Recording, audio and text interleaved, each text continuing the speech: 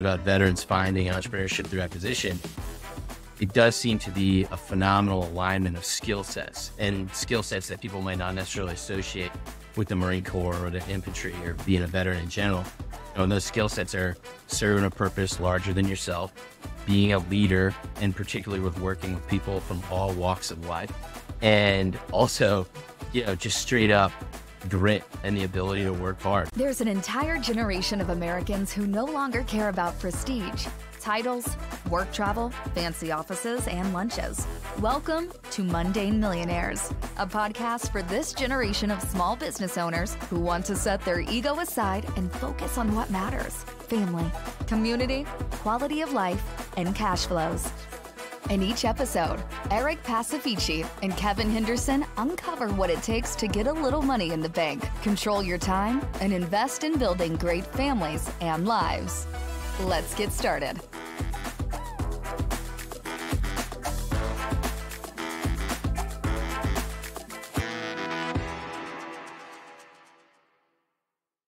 Kevin, so we just had an awesome conversation with, frankly, one of my favorite people. I've only known him for about 6 months, so it's a little, but I mean sincerely, one of the best guys. He is a Marine Corps Infantry Officer, went to Wharton, went to McKinsey, and now he has acquired a small HVAC business in Eastern Tennessee.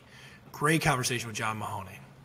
Yeah, fantastic conversation, and his reputation preceded him because you've known him for a while. I'd never met John because you worked with him mostly on his transaction and had met him in person in Florida at an event.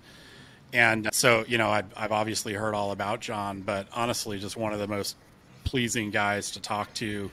The audience won't know that we had some technical difficulties getting on. You were a few minutes delayed, so I had 10 or so minutes just to catch up one-on-one and get to know him, since I hadn't met him before, and just such a, genuine guy, which I think has stuck with me from what, you always talking about him, is just genuinely happy, wants to help people, wants to give away everything he knows to help veterans, transition into the SMB space, and just a great conversation. Yeah, it's a great listen, especially if you're a veteran. He's building a really cool program called Change of Command, which is he explains what it is in the episode, but an incredible opportunity for veterans that are looking to find ways into entrepreneurship. But generally just kind of, he dishes on the business buying process, choosing a business in beautiful Eastern Appalachian Tennessee, and how he got there from South Boston. And that was just overall a really fun episode. So welcome to the episode, everybody, and enjoy John Mahony. So, Kevin, we have a very interesting gentleman on the pod today that I'm super excited to kind of unpack this background, because I'm goofing around here on LinkedIn, and obviously LinkedIn's a little wonky and it makes a year's worth of experience look like 10, but I'm trying to make sense of your background, John, because you have done a ton of really interesting things. First of all, you were a Marine Corps Infantry Officer for 5 years, which is perfect for you. I love that. Because, anyways, Eric's going to have to explain what he means by that. Yeah, we can that could mean a lot of things. I think people will understand what I mean by the end of it, and I mean it as a very sincere compliment. And then you ended up at McKinsey. You did an MBA at the Wharton School of Business, McKinsey, and now you own a HVAC, I think that's the way the snobs say it, not HVAC, an HVAC business in Greenville, Tennessee, very rural Eastern Tennessee.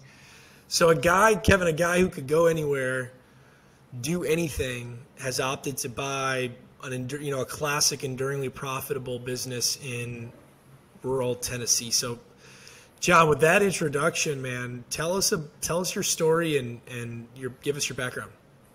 Yeah, thanks so much for having me, Eric and Kevin. I can't imagine a better way to spend the afternoon than chopping it up with you legends and having a hot day here and the foothills of the Smoky Mountain.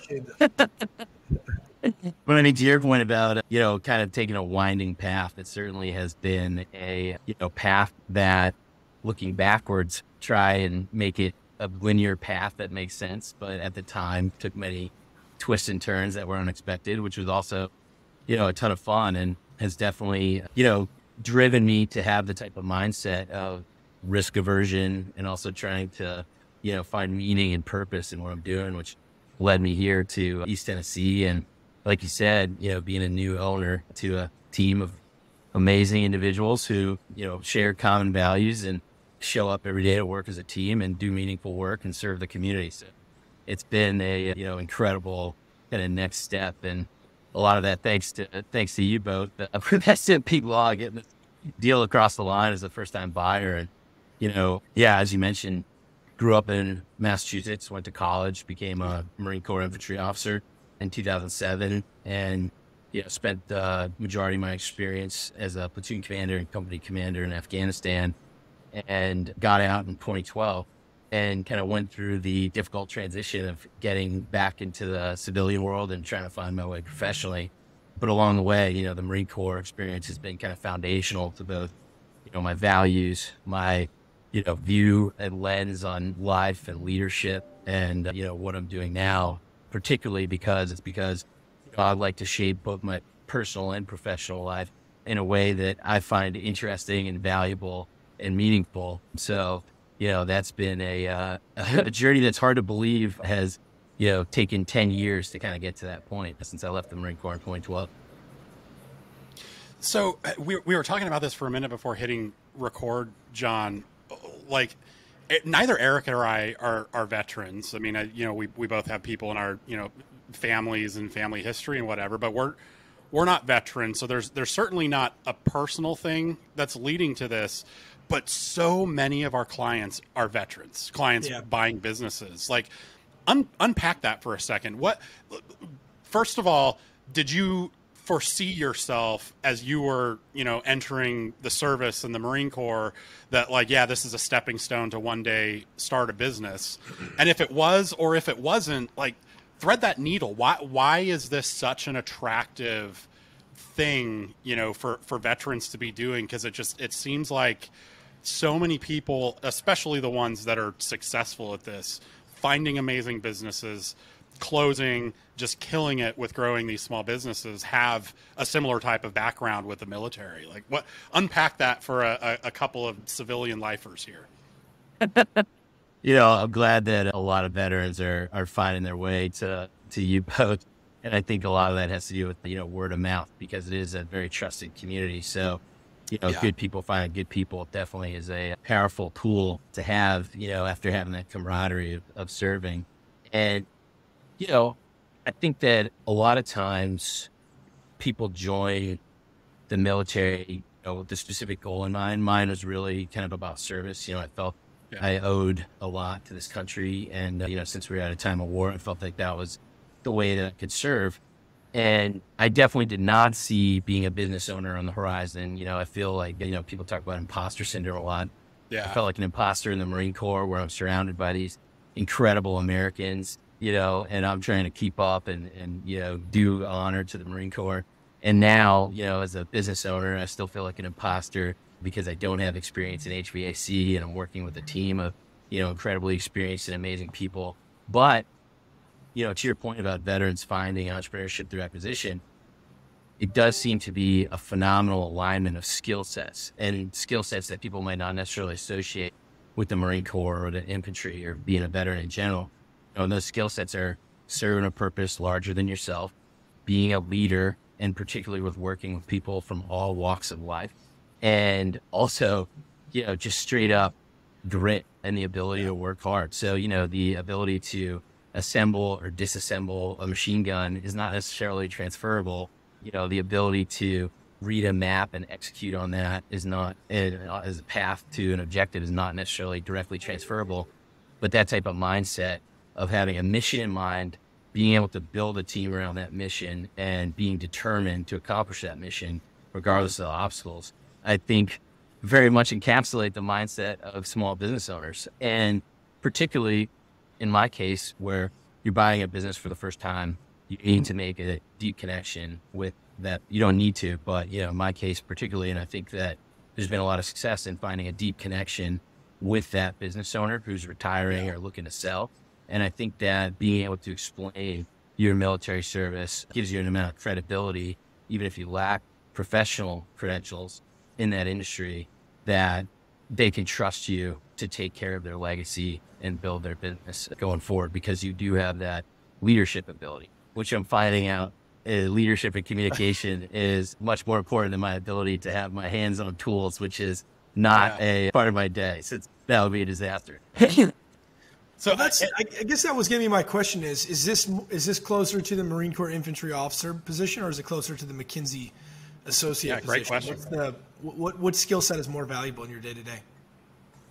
That's a fascinating question. And right now at this stage, so 3 months after the ownership transition, absolutely the Marine Corps experience. So, I think you need to have both, or having both is a phenomenal combination. But right now, if you're listening to this out there, you need to have gone to the Marine Corps and McKinsey in order to buy and operate a small business, is what John is trying to do. That is not the message. So there's three of you that, I'm kidding, John. Please continue. I mean, having the ability to have that strategic and analytical mindset, going forward from a McKinsey type lens is obviously something that's important to me and something I think that I bring to the table and hope will make me successful. But right now, this is about building relationships with people who are actually making this business move forward. So building a bond with the retiring owner, building a business who's built a business over 30 years. So the idea of me coming in here and saying, hey, I have this skill set as an associate consultant post MBA, let's move forward with just that, would be, I think, incredibly short-sighted. So, being able to be a team, motivate team, learn both from, current members and think about growth for future members of the team. I think that the Marine Corps really encapsulates a lot of those experiences where, you have a hard mission, there's a lot of moving pieces, and how do you have the ability to empower people to execute and make decisions on their own? Because especially as a new owner where I don't have a deep knowledge of the industry, I need to be able to trust this team and they need to be able to trust me, which is probably how we've spent the most time over these last 12 weeks, is building that trust and that relationship where we feel like a unit and feel like this family business is continuing with that attitude of doing what's right for the team so that we can do what's right for our customers. Yeah, I love that. And I want to circle back, just piggybacking off that, to something else you said that really perked my ears up. And that's about this idea of imposter syndrome. Because if you look back at your background, right, and we've talked about the Marine Corps and how that's translatable and whatever, but and I don't want to do the resume dump here, but yeah, what are you worried about, John? I think that's where Kevin's going. That's where I'm going, right? You have imposter syndrome, Well, but I think before you answer that, John, I think this is twofold, right? Because on the one hand, there are other people out there who are incredible people and have done amazing things and have that Wharton background and McKinsey or Goldman or whatever, that are someone else that struggles with the same idea of imposter syndrome. But there's the flip side of it as well, right? There's the person that graduated from state school and has spent 20 years clawing their way to mid-level management. That's dude, if this guy with Harvard and Wharton on his resume, Marine Corps officer and McKinsey, feels like an imposter, I don't stand a chance out there, right? So I mean, it's kind of twofold. How do you respond to both of those people, or how do you think about overcoming this idea of imposter syndrome, whether it's you probably shouldn't have it because you've got incredible experience, or if you feel like you don't have incredible experience, here's how you can overcome it. Well, I mean, thank you for saying that. It's very kind of you, especially coming from the both of you. Talk about resumes and that's part of why. And that's part of why I asked. Sorry to cut you off, John, but because I struggle with the same thing. I'm relatively well educated, successful background in law firms and things like that, but I struggle that same thing working with other lawyers, oh, this person knows more than me, second guessing myself on an answer, is that right? I should probably do a little more research. So, I mean, it's coming from a very like a very personal, like, man, because you've got an incredible background. You seem like the person that shouldn't feel like an imposter. Maybe I'm in the exact same boat, but I struggle with that same issue daily. Well, I got to say, I obviously don't wish that on anybody, but it does give me a level of comfort to hear that, and here I'm also going through that. And, I mean, two things, well, I guess three things come to mind. One is, the Marine Corps is kind of famous for irrational confidence where, in the face of any obstacle, we will overcome. And, I try and bring that certainly. And, imposter syndrome definitely has not dampened my enthusiasm or my ability to just hammer, but it definitely adds a level of tension. And, to your point about researching, two people said very interesting things along those lines to me. One was about Parkinson's law, where basically, the amount of work you have will fill up the time you give it. So if you set a deadline for a year, it'll take you a year. If you set a week, it'll take you a week. And that's something I really struggled with going into a new domain of searching for a business, leading a business for the first time is, how do I screen all of this information, find the actual trusted sources that are worthwhile, and then move forward? Because I certainly got into the mode of, I'm just going to digest information, and figuring out when is the time to flip the switch and get action is very difficult. And I certainly felt a lot of anxiety over, well, I don't know enough, so I need to learn more. But also feeling anxiety over, well, I'm not taking action, which is what I know I'm supposed to do. So that's been an interesting dynamic to try and figure out. And I think I'm getting better at it in terms of, 6 months ago, I subscribed to every newsletter and every, source of information. And now I'm seeing, okay, well, that one was kind of a introductory course. And, I've kind of moved past that now. So I can, shut that off, that email inbox. And the other principle was the Peter principle about promoting yourself or getting promoted to a point of incompetence, where sometimes, you get, pushed forward because you're a great contributor at an individual level to be a team leader, but maybe you're not prepared for that. And so I've been thinking about that myself, especially paired with the irrational confidences. Am I so risk averse that I'm putting myself in a position where I'm not competent? And, moving forward in these uncomfortable situations of kind of unknown circumstances was very familiar to me from the Marine Corps, but still feels uncomfortable. So, it's definitely been, to your point about kind of like pairing these different experiences over the past years. It's a constant battle to kind of like take a second and reflect on that and be like, all right, well, I don't know right now, but I'll figure it out. A lot of people have figured it out before me. And, there's a great support network, particularly of other veterans who have done this before me and laid the bath, and can call them when I get, hung up or confused. And, it's definitely, you two know better than most that this is a great community to be a part of. So even though there is a lot of uncertainty, there's a lot of people to lean on and a lot of camaraderie. Yeah. Eric, I may regret asking this. Do you, I mean, I'm just curious, like, do you struggle with the same thing? Do you ever have this idea of like, man, everyone out there is just killing it or way smarter than I am? The imposter syndrome? Yeah. I mean, no question, right? Like my last law firm, I would argue that those are the best M&A professionals, save for like, a handful of other firms like on the planet, right? Like they're out of this world with what they know. And, when I was with them, it was like head constantly spinning, right? And I think that like a lot of professionals can relate to that. White collar professionals that go to the McKinseys and the Goldmans and, and the Kirklands, that like you do get your ass kicked intellectually for, however many years you're there. And then you come out of it and you don't even know how much you know, right? Like you don't even realize how much distance you've put between yourself and the average person. But then, you kind of the Peter's principle thing tied in. Yeah. You also get to that point in life where you've leveled up.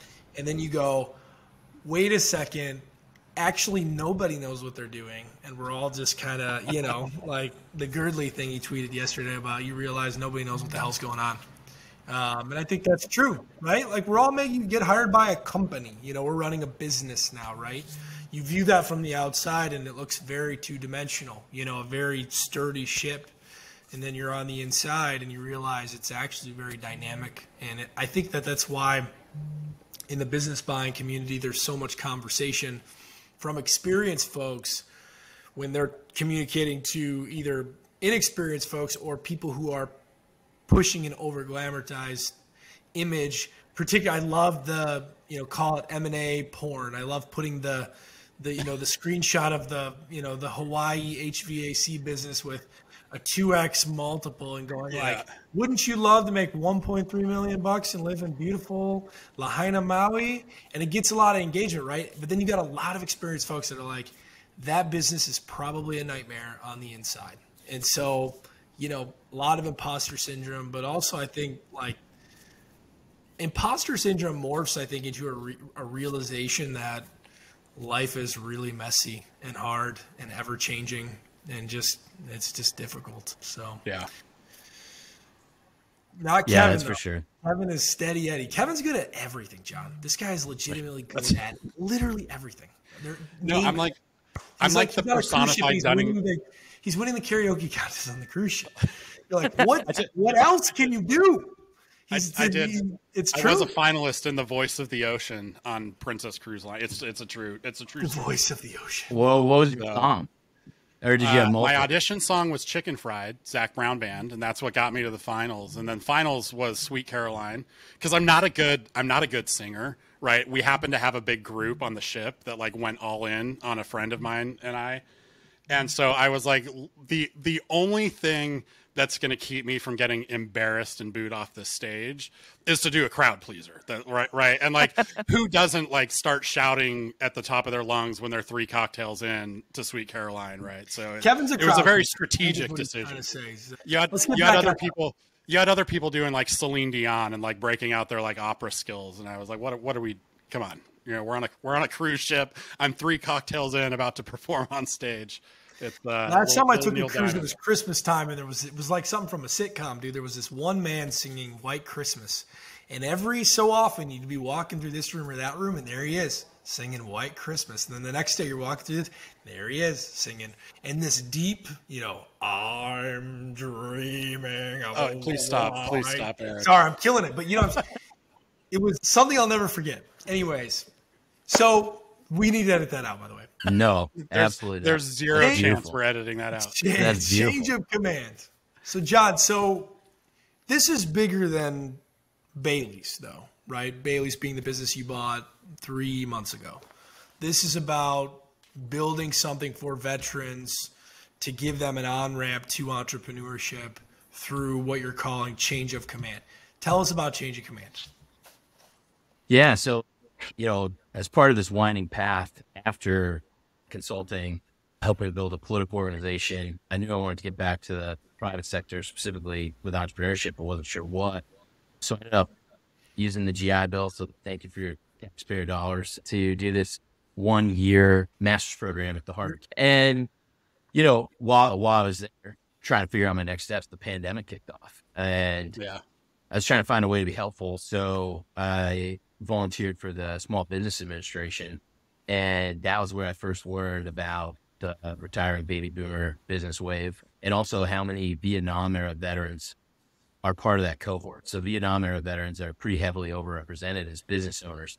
And I started Change of Command essentially as a exit planning type advisor to help them think through selling their business, maximize the sale price, get their personal wealth in order, get their minds right.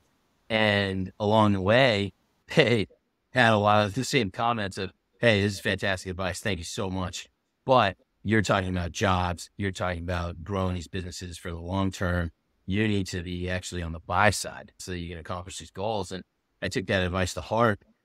And last summer, basically flipped the model to build Change of Command to partner with retiring owners to transition ownership as part of the goal being a long-term holding company, particularly with veterans being members of that holding company and being the operating partners, with the idea of growing these businesses over the long term. So the idea is to, not only grow companies, but strengthen these communities. So as you mentioned, 3 months ago, bought Bailey's Heating and Air in Greenville, Tennessee, about an hour and a half outside of Knoxville, in the Smoky Mountains in Appalachia.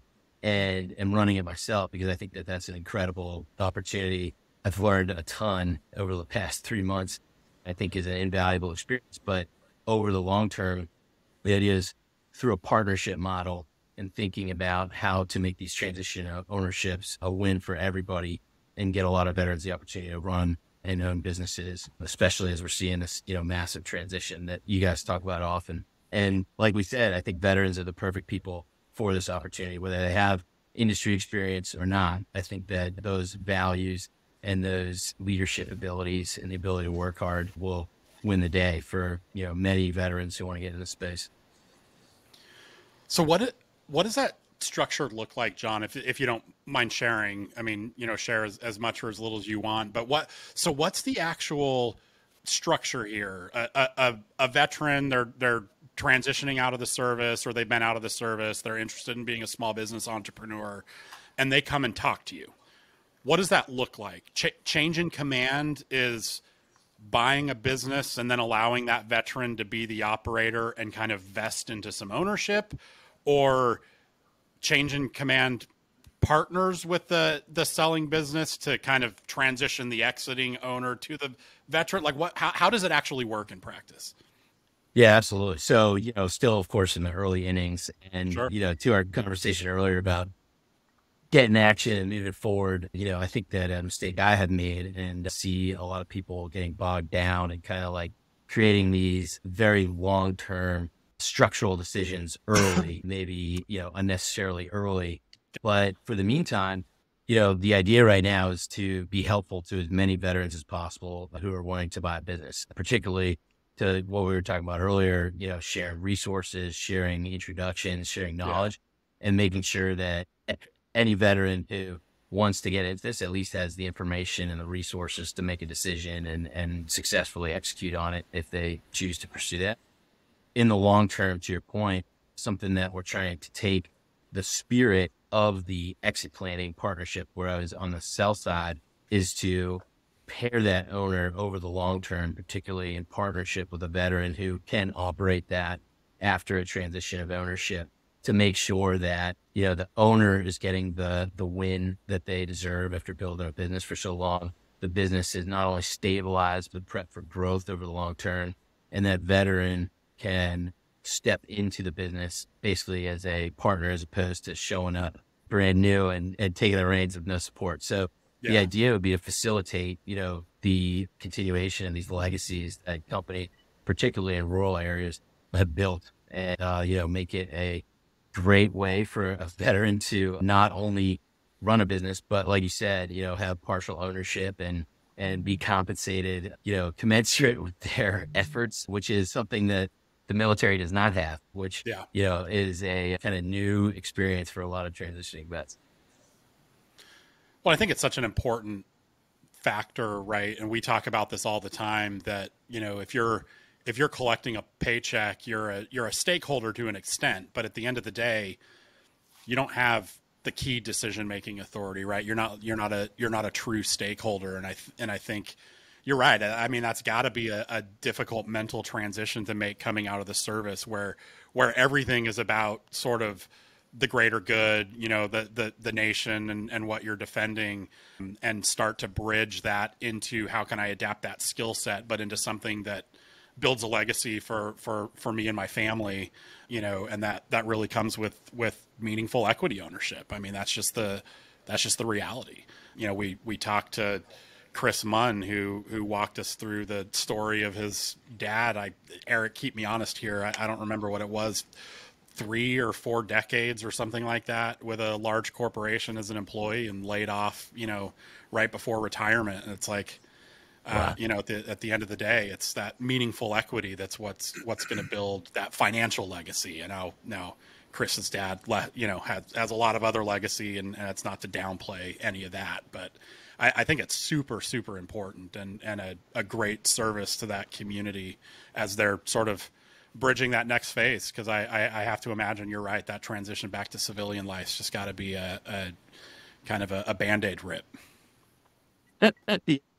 Yeah, and it's funny. The change of command, the name obviously comes from the military handoff from a commander who's introducing the future commander to the unit, and he's taking leadership of that unit. And, it's a very ceremonial occasion.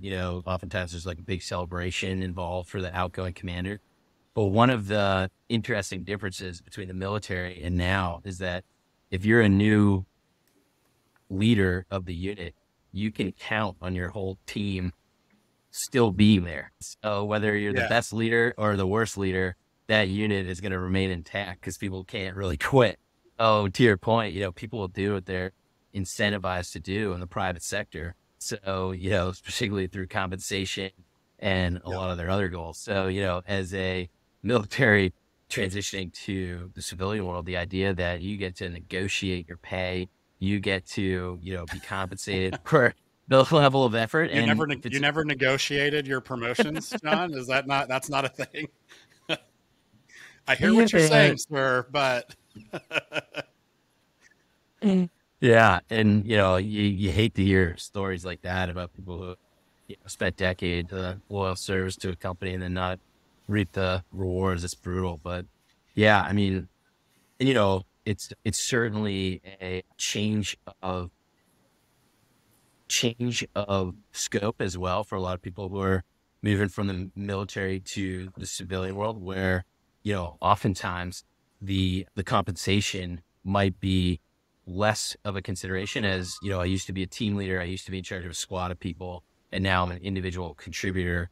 Can't wait to get up the ladder again so that I can take that leadership again, and mix in the idea that compensation is a part of that equation as you're going up, and you're taking care of your family without the military structure. Yeah, it's definitely a big transition for sure. To your point about the Band-Aid piece, I think that there's a lot of great organizations that try and help with that, but it's still going to be a difficult move no matter how many organizations are dedicated to it. Yeah, no, I get that. So I feel like we've talked a lot about the military. We haven't talked a lot about McKinsey. Walk us through your experience at McKinsey. About McKinsey. What? Give us Be mindful of the fact we're going to edit all of this out. So don't hold back.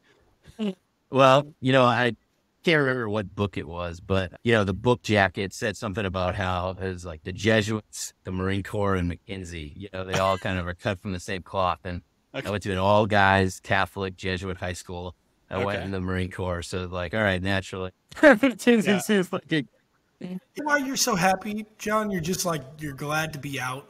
You're glad that it's over. Is that because you are probably one of the happiest people I've ever worked with. I mean that as a compliment. Well, I'll definitely take that as a compliment. Thank you for saying that. I mean, it is a little bit jarring sometimes when people find out I was in the Marine Corps and I was in the infantry, because a lot of people kind of think of a drill instructor stereotype, and that definitely is not describing, which did get me in trouble when I was around drill instructors for sure. But I had a wonderful experience at McKinsey. I did a summer internship there between MBA years. I had a interesting transition from my MBA to McKinsey, where I basically asked, hey, how long can I push back my start date? Because I was just kind of interested in using that time for something maybe entrepreneurial or just interesting, and ended up working in education in Africa.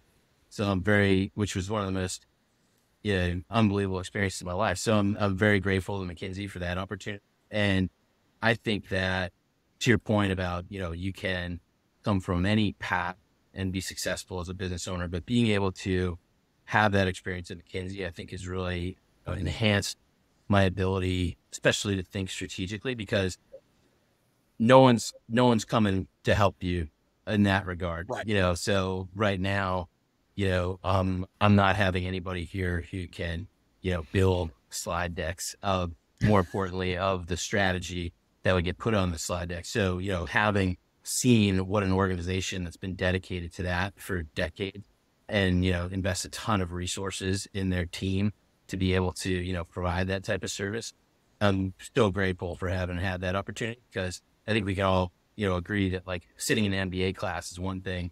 This is like crawl, walk, run kind of type of learning where, you're sitting in classroom, you're absorbing the academics of it in a vacuum. And that's kind of like the crawl. And then, you get an internship, and that's the walk. And then you move on to the run, which was, my actual experience post MBA at McKinsey, but then definitely in entrepreneurship, So having that kind of foundational experience to build on as I transition out of the military, I'm very grateful to McKinsey, for that experience. And honestly, great. I would have stayed longer, but just had a really unique opportunity to help build a political organization that supported military veterans. So, having that type of mission was just so appealing, especially to work with the founders, an incredible individual Marine vet. It just had to really think hard about it and really, admit that I was very risk tolerant, because that was a big jump. But yeah, I'm sure. It was a great experience and made a lot of friends and a lot of great relationships there. Wonderful, wonderful people too. Let me ask you about the business buying experience though, John. Take us through when you caught the bug, how long the process took, and then one of the most interesting things about you to me is that you ended up in Greenville, Tennessee, right? Probably beautiful. Never been there. Love Gatlinburg. Love Tennessee generally. But how did you choose Greenville, Tennessee? I'd love to hear that story. Yeah, I mean, speaking of kind of the MBA experience and being in consulting, when I was in MBA, I'd heard of this term search. Wharton now has a pretty advanced program. There's a lot of other MBAs that are, also leaders in search, both kind of traditional and self-funded search. But at the time, I kind of wrote it off. I didn't really explore the resources that were available at the time because I just didn't have the confidence that was for me. I thought I had to go get industry experience. I thought I had to go to this, kind of like blue chip firm to move forward, and maybe entrepreneurship would be a path down the line. So only after my MBA program, when I actually had peers who had done search right away or heard through the grapevine about amazing veterans who had done this, that, I've really started to think about it. But, with the change in command model, I really enjoyed advising owners, but with their advice, I really made the decision that, okay, what is most important to me going forward in my life is ownership and having the ability to control my destiny, to make these kind of life choices, how I choose to spend my time and energy and attention, have that totally on me. And, when it came to Greenville, Tennessee, said about being in Appalachia and East Tennessee, I'm originally from the South Shore of Boston. So I am definitely a Yankee fit right transplant. in? Is that what you're trying to say? No, but what was your search process, John? How did you find Bailey's? Take us through the search. So I had a pretty non-traditional experience where I hadn't been that long into the actual search. I was kind of doing everything that, all the books, all the, resources recommend, reaching out to brokers, kind of getting some experience, looking at SIMs, talking to business owners by reaching directly out them. And I was, extremely transparent about change of command's goals. I'm a first-time business buyer. I have this goal of and vision of building change of command. I'm a Marine Corps veteran. I know I don't have experience in a lot of these industries, but I'm eager to learn, and there's no doubt I'm going to work hard. And along the way, telling brokers this, one of the brokers reached out to me a few weeks after we'd had a discussion and said, hey, there's a heating and air conditioning business that I represented in the past. They actually didn't sell, took it off the market because they couldn't find anyone that they felt shared their values and would continue their legacy. And that was their number one priority. And, I certainly know that, that's kind of a niche in the market. There's the predominant majority of the marketplace is kind of looking for, ability to close at a price that best suits them.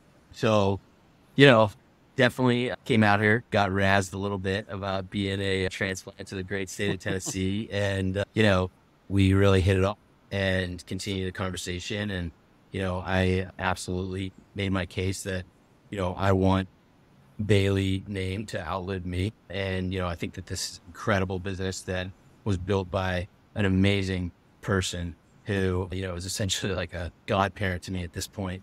But, him and his wife and I. With you right now? Yeah, no. These aren't thin walls, He's holding up the cue cards. Godfather, please. I mean, unfortunately, I have what people call an Irish whisper, where I cannot control the volume of my voice, especially when I'm on a Zoom call. extremely loud human being too, I appreciate the eloquence of the Irish whisper there. I mean, technically, I'm in an office room with 4 walls, but I'm sure everyone in the building can hear me. We've grown. We've made hires. That's some fantastic. were also transplants. We're still hiring. And So you're 3 months in. Is that right? I have that right? Yeah, 3 months almost to the day. Yep. What's been the hardest? What's been the most surprising and difficult part of it? Give us. I know It's a great people are question. listening. Give us the real answer. Don't be like how much I love the people of Greenville and. Yeah, I mean, I definitely do love the people of Greenville, and I live right across the street from the business, so it makes it easy to be present and around. But I think that when people talk about some of these best practices for how to have a day full of productivity, deep work, time blocking, Pomodoro method, to your point about like Twitter on M&A and everything else, there's all these kind of like productivity type. I think that the most surprising thing to me is just which shouldn't be surprising because everyone said it, but to actually see it in person, live and breathe it, just the constant, drip and ebbs and flows of, hey, you got to take this phone call right now. Hey, you got to answer this customer right now. Hey, you got to run this part, oh, you need to go buy a pair of windshield wipers, so it's like, no task too big, no task too small right now, which is fine because that's, kind of part of the deal. And not to get too Marine Corps centric, but the Marine Corps, part of their warfighting philosophy is about tempo. So it's not your absolute speed, it's about relative speed. So sometimes you really need to move fast, other times you need to move slow. So, the past 3 months have been an exercise in tempo of, hey, right now, I really want to move fast on, implementing some technology changes. But I actually need to move slow on that. And what I need to move fast on is building trust with the team, creating a structure where these amazing technical experts can thrive and do their job. And then I can worry about kind of like the, big picture, CRM type stuff later because everything's going fine and it has gone fine for 30 years. So I'm here to like not break anything or not try to fix anything that's not broken. So, that's been kind of like a revelatory experience of what business owners' day is like, particularly in home services, particularly in HVAC, right as areas getting hot for the summer, is that, sometimes your time's not your own, even though, you want it to be. And maybe that's at a higher level why I got into this, but it's, it's been a great way to put myself through the paces, especially with the larger vision, because it would be difficult to truly understand what a new owner, new operating partner is going through without actually having lived and breathed it.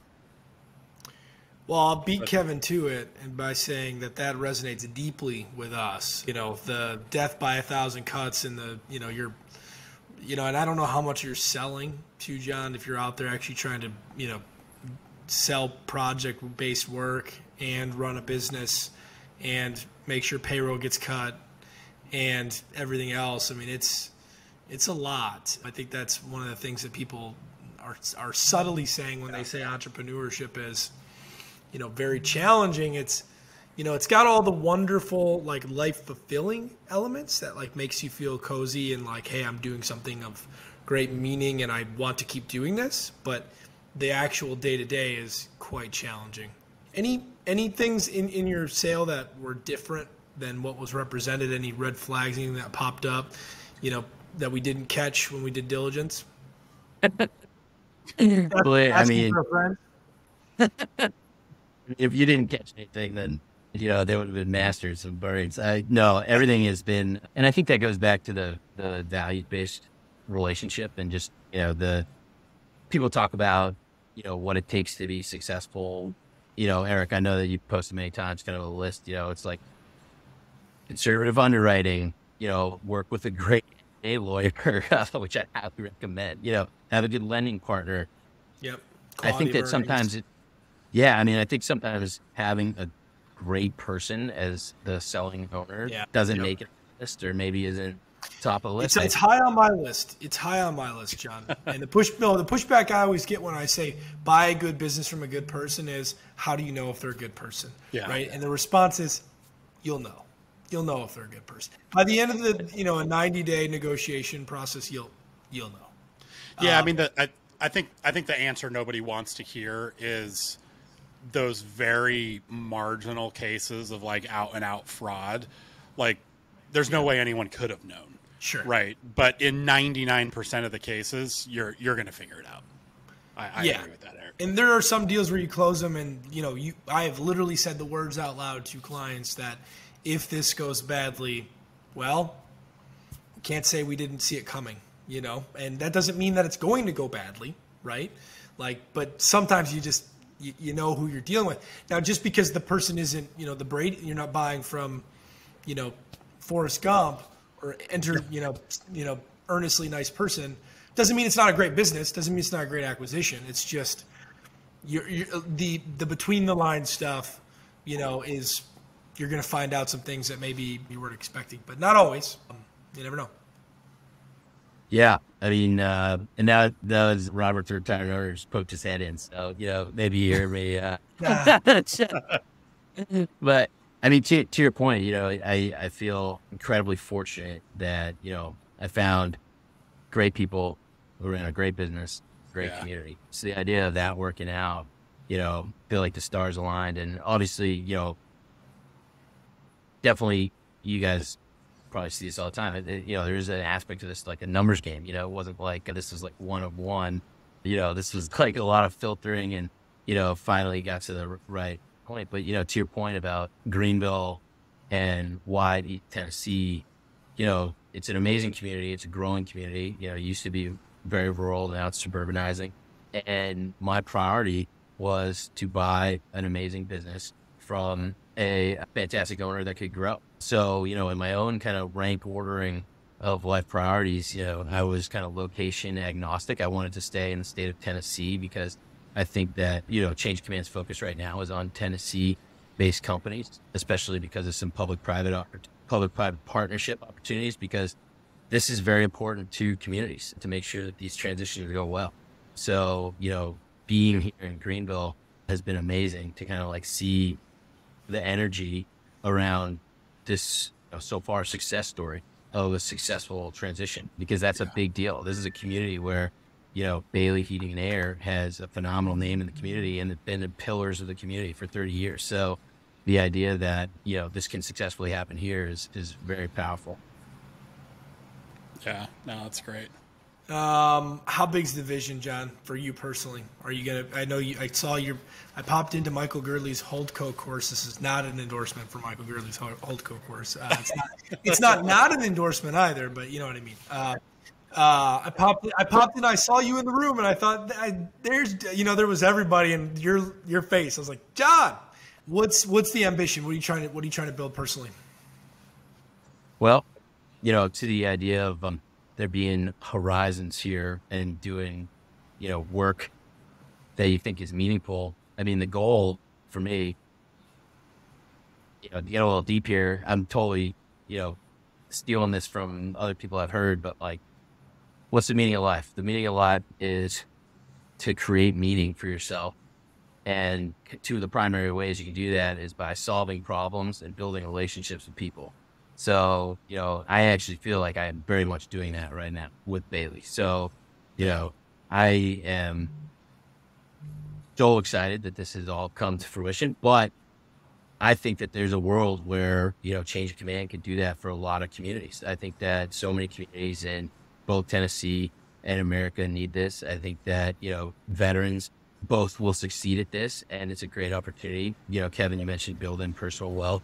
I think that this is an amazing opportunity. So the vision really becomes, how do we build Change of Command to be the acquirer of choice of retiring business owners in Tennessee so that we can keep these communities thriving. And, whether that happens in the near term or the long term, I truly feel like I found exactly what I want to be doing in my life.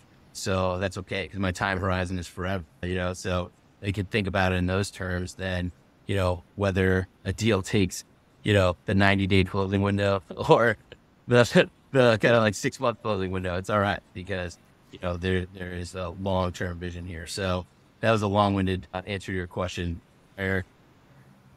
No, it's a great answer. It's a great answer. And, it's a very compelling vision. So, it's no surprise that it resonated so quickly with Bailey's, and I'm sure that it will many others. It's funny because, Kevin, I don't know if you know this or not, but John and I met at the boot camp, the Business Buying boot camp. I gave you a ride over to the Mexican restaurant that night. He's pitching. You were pitching change of command to, I can't remember the other gentleman that we were with, but he was locked in, man. He was like, you have such a powerful vision.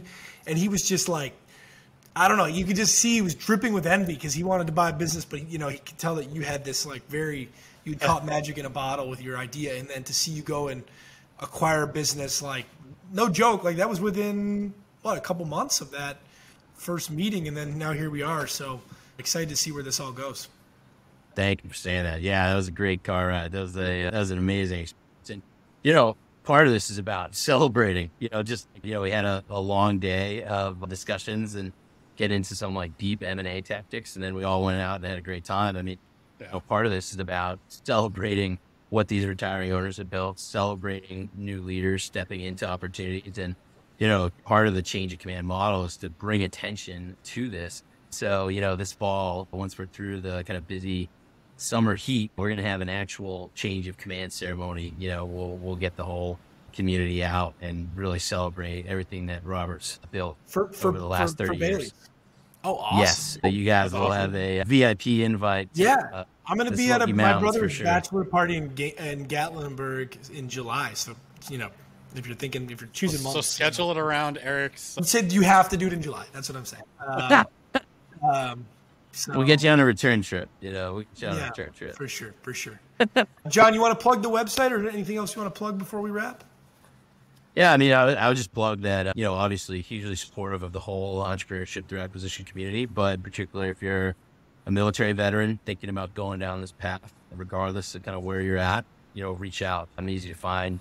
LinkedIn, probably the best way. John Mahony, Mahony, and would love to be helpful and, point people in the direction of great resources, including you both. I mean, couldn't say, it's hard to say how thankful I am to you both for all the resources and everything else. I mean, talk about accelerating the process and getting people across the line who, are entering the fray as first-time entrepreneurs, and being able to, rely on trusted partners is so key to the whole process. So appreciate you both, and love getting to catch up, outside of specific deal terms and reviewing documents. So this is amazing. Yeah. Well, the pleasure was all ours, John. It was awesome to work with you, and everybody, I don't know if you know this or not, but everybody was falling all over themselves to help. Like even the title company, when I told them the story, they were like, we'll do this for free, so very cool and great to chat with you today. Thank you, Bill. Thanks, John.